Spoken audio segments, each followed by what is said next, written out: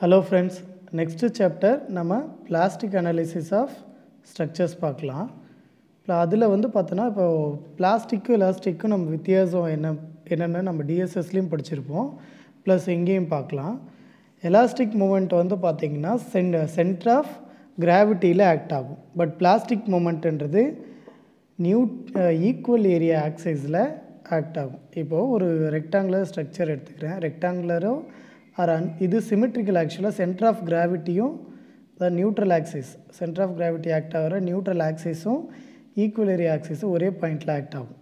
இதுவே ஒரு unsymmetrical axis எடுத்துக்கிறோன்னு வச்சுக்கோங்க. இப்போ இதுக்கான நியூட்ரல் ஆக்சிஸ் ஒரு இடத்துல இருக்கும், பட் இது ஏரியா பார்த்தோன்னா வேறு இடத்துல இருக்கும். ஸோ இது ஃபஸ்ட்டு இருக்கிறது நியூட்ரல் ஏரியா ஆக்சிஸு, செகண்ட் இருக்கிறது ஈக்குவல் ஏரியா ஆக்சிஸ். ஓகேவா? ஈக்குவல் ஏரியா ஆக்சிஸை இஏஏன்னு எடுத்துக்குவோம். ஸோ நியூட்ரல் ஏரியா ஆக்சிஸை பேஸ் பண்ணி நம்ம கால்குலேட் பண்ணுறதெல்லாம் elastic moment, equal area ஆக்சிஸை calculate பண்ணுறதெல்லாம் பிளாஸ்டிக் மூமெண்ட். ஓகேவா? ஸோ ஃபஸ்ட்டு பிளாஸ்டிக் மூமெண்ட்னா என்னென்னு பார்க்கலாம். The moment of resistant of a beam when the plastic hinges are formed. எந்தெந்த பாயிண்ட்லாம் பிளாஸ்டிக் ஹிஞ்சஸ் ஃபார்ம் ஆகுதோ அப்போ ரெசிஸ்ட் பண்ணுற மொமெண்ட்டு தான் பார்த்தோன்னா பிளாஸ்டிக் மொமெண்ட். ஸோ இதை நோன் அஸ் பிளாஸ்டிக் மொமெண்ட்னு சொல்லலாம். பிளாஸ்டிக் மூமெண்ட் ஃபார்முலா பார்த்தோன்னா Fy இன்ட்டு இசட்பி. நமக்கு தியரி ஆஃப் சிம்பிள் பெண்டிங் தெரியும். M/I ஈக்குவல் டு சிக்மான்னு சொல்லலாம், அது Fyன்னு சொல்லலாம். சிக்மா/YA. ஓகேவா? இந்த சிக்மான்றது ஸ்ட்ரெஸ்ஸு, இந்த ஒய் இந்த பக்கம் ரைட் ஹேண்ட் சைட் கொண்டு வந்தோன்னா moment equal to sigma into I/Y. இந்த I/Y தான் இசட்டுன்னு சொல்லுவோம். ஸோ இங்கே எலாஸ்டிக் செக்ஷன் வந்தால் இங்கே எலாஸ்டிக் இசட்இ வரும், பிளாஸ்டிக் செக்ஷன் வந்ததால் இசட்பி வருது. ஸோ சிக்மாக்கு பதிலாக நான் Fy யூஸ் பண்ணியிருக்கேன். சிக்மா ஒய் கூட யூஸ் பண்ணலாம், ரெண்டும் சேம் தான். ஸோ இந்த தியரி ஆஃப் சிம்பிள் பெண்டிங்லேருந்து தான் இந்த ஃபார்முலா ஃபார்ம் பண்ணியிருக்கோம். ஸோ இந்த இடத்த Fyன்றது yield stress, இசட்பின்றது plastic section modulus. So next இதை பேஸ் பண்ணி ஷேப் ஃபேக்டர் என்னன்னு பார்க்கலாம். ஷேப் ஃபேக்டர் பார்த்தோன்னா the shape factor S is defined as the ratio of the plastic moment of a section to the yield moment of the section. அதாவது plastic மொமெண்ட்டுக்கும் elastic moment R yield moment. Elastic R yield both are same தான். So elastic R yield. ஓகேங்களா? So plastic மொமெண்ட்டுக்கும் yield மொமெண்ட்டுக்குள்ள ratio தான் shape factor. நம்ம already பார்த்துருக்கோம். MP equal to Fy sigma Pia. So MP equal to Fy இசட்பி, sorry sigma இல்லை இசட்பி. Likewise ME வேணா Fy into இசட்இன்னு வரும். So இங்கே Fyயும் common தான். Yield stress for a material is same only. So அதனால் cancel out பண்ணிட்டோன்னா ZP/ZE. So நம்ம shape factor கண்டுபிடிக்க ரெண்டு ஃபார்முலா இருக்குது. MP divided by MY R ZP divided by ZE. So இந்த ZP தான் பிளாஸ்டிக் செக்ஷன் மாடுலஸ்னு சொல்லுவோம், ZE எலாஸ்டிக் செக்ஷன் மாடுலஸ்னு சொல்லுவோம். ஸோ இதில் பார்த்தோன்னா எலாஸ்டிக் செக்ஷன் மாடுலஸ்க்கு ஃபார்முலா நமக்கு ஆல்ரெடி தெரியும். ஆல்ரெடி நம்ம SOMலலாம் படிச்சிருப்போம். ZE equal to I/Y maths. ஐன்றது moment of inertia, Y மேக்ஸ்ன்றது maximum neutral area ஆக்சிஸோட depth. So from the பாட்டமோ R from the டாப்போ ஒரு ரெக்டாங்குலர் செக்ஷன் இருக்குதுன்னு வச்சுக்கோங்க. ரெக்டாங்குலர்னு இல்லை, ஒரு unsymmetrical. From the டாப்போ R from the பாட்டமோ எது மேக்ஸிமம் டெப்த்து நியூட்ரல் ஏரியா ஆக்சிஸ்க்கு வருதோ அதுதான் Y maths. அந்த இதை யூஸ் பண்ணிக்கிறோம். Right. Next plastic section மாடுலஸ்ஸு. Plastic section modulus ZP equal to A/2 Y1 bar plus Y2 பார். இப்போ இதில் ஏன்றது பார்த்திங்கன்னா எந்த செக்ஷன் கொடுத்துருக்காங்களோ அந்த செக்ஷனோட ஏரியா தான். ஸோ அதை ஒன்றும் ப்ராப்ளம் இல்லை. டோட்டல் ஏரியா பை 2ன்றது டோட்டல் ஏரியாவில் பாதி எடுத்துக்கணும்னு அர்த்தம். அதுதான் ஈக்குவல் ஏரியான்னு சொன்னோம் இல்லையா. கொடுத்துருக்க செக்ஷனை ரெண்டாக பிரிக்கிறதுன்னு சொன்னோம் இல்லையா. ஸோ அதுதான் பாதியாக பிரிக்கிறோம் இல்லையா. ஸோ அது equal area section A/2. Next Y1 பார் இருக்குது. Y1 bar equal to distance of centre of gravity of the area A1. இப்போ ஒரு அன்சிமெட்ரிக்கல் செக்ஷன், இப்படி ஒரு அன்சிமெட்ரிக்கல் செக்ஷன் இருக்குன்னு வச்சுக்கோங்க. ஈக்குவல் ஏரியா ஆக்சிஸ் ஒரு இடத்த பிரிக்குதுன்னா மேலே இருக்கிறது A1, கீழே இருக்கிறது A2ன்னு பேர் வச்சுக்கிறேன். இல்லை நீங்கள் கீழே இருக்கிறது A1 மேலே இருக்கிறது A2ன்னு வச்சுக்கிட்டாலும் ஓகே தான். இப்போ இந்த பாயிண்டில் இந்த ஈக்குவல் ஏரியா ஆக்சிஸ்லேருந்து வர central axis neutral axis depth தான். இது ஒரு செக்ஷனாக கன்சிடர் பண்ணி இதுக்கு நியூட்ரல் ஆக்சிஸ் வரைவோம் இல்லையா, வரைஞ்சோன்னா அந்த டெப்த்து தான் வந்து பார்த்திங்கன்னா from the equal area axis. So distance of centre of gravity, இந்த centre of gravity of the area 1 from the equal area axis, from the equal area ஆக்சிஸ்லேருந்து வருது.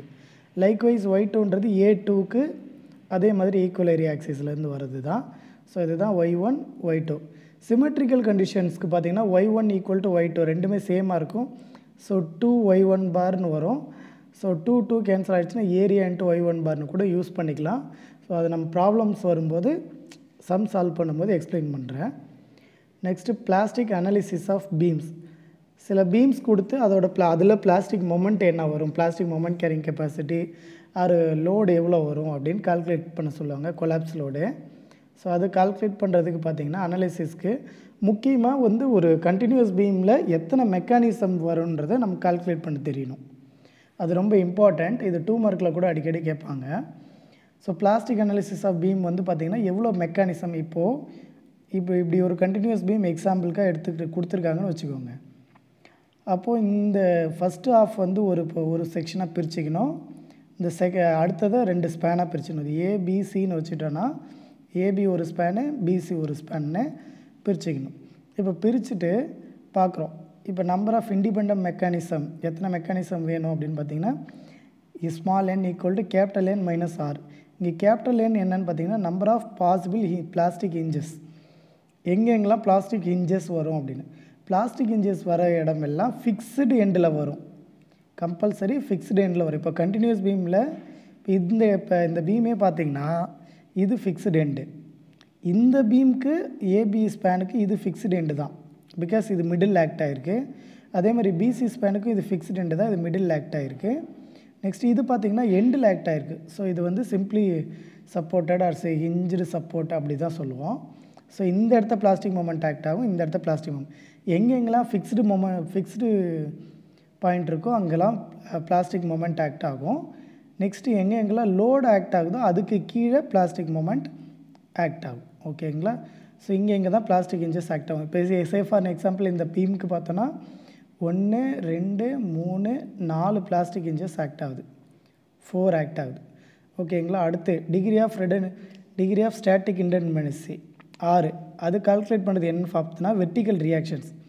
வெர்டிக்கல் ரியாக்ஷன்ஸ் என்னென்ன இருக்குன்னு பார்த்தீங்கன்னா, இப்போ இந்த பாயிண்டில் ஒரு வெர்டிக்கல் ரியாக்ஷன்ஸ் இருக்கும், இந்த பாயிண்டில் ஒரு ரியாக்ஷன், இந்த பாயிண்டில் ஒரு ரியாக்ஷன். ஸோ டோட்டலி 3 ரியாக்ஷன்ஸ் இருக்கும். So vertical reactions 3. அடுத்து எண்டு மொமெண்ட், ஃபிக்ஸ்டு எண்டு எங்கே வருதோ அதுதான் எண்டு மொமெண்ட் வரும்.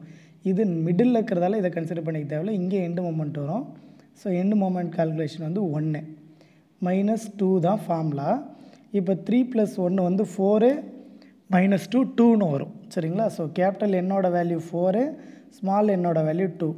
4 - 2 ஈக்குவல் டு நமக்கு இந்த எக்ஸாம்பிள் சம்முக்கே பார்த்தோன்னா 2 மெக்கானிசம் வரும். 4 - 2 2 இல்லையா? ஸோ 2 மெக்கானிசம் வரும். ஸோ இது பீம்க்கு இவ்வளோ கால்குலேட் பண்ண எனக்கு கஷ்டமாக இருக்குது சார் அப்படின்னா நம்ம என்ன பண்ணிக்கலாம், பீம்க்கு ரொம்ப ஈஸி. எத்தனை லோடு ஆக்ட் ஆகுதோ அத்தனை மெக்கானிசம் தான் வரும்.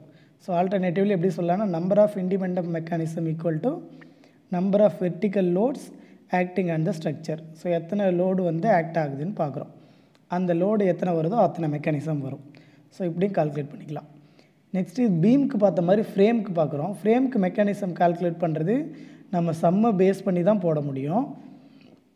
அதில் எங்கெங்கே லோடு ஆக்ட் ஆகிருக்குன்னு ஃபஸ்ட்டு பார்க்கணும். பீமில் load act ஆகியிருந்தால் beam mechanism, காலம்லேயும் load act ஆகியிருந்தால் காலம் mechanism. If in case பீமில் load act ஆகலைன்னா பீம் மெக்கானிசம் வராது. அதே மாதிரி காலமில் லோடு ஆக்ட் ஆகலைன்னா காலம் மெக்கானிசம் வராது. ஸோ வரத இடத்த பீம் மெக்கானிசம், காலம் மெக்கானிசம், அப்புறம் ஸ்வே மெக்கானிசம். பீம் வந்து இப்போ இப்படி ஒரு பீம் இருக்குன்னா ஹரிசாண்டலாக லோடு ஆக்ட் ஆகும்போது என்ன ஆகுனா ஸ்வே ஆக பார்க்கும், கொஞ்சம் மூவ் ஆகும். ஸோ அதுதான் ஸ்வேன்னு சொல்லுவோம். So sway mechanism. Next beam, காலம், ஸ்வே எல்லாம் சேர்ந்தது கம்பைன்ட் மெக்கானிசம். ஸோ மொத்தம் 4 பாசிபிள் மெக்கானிசம். அது வந்து சம்முக்கு தக்கனா வேரி ஆகும். சரிங்களா? சம்மு வேரி ஆகும். ஓகே.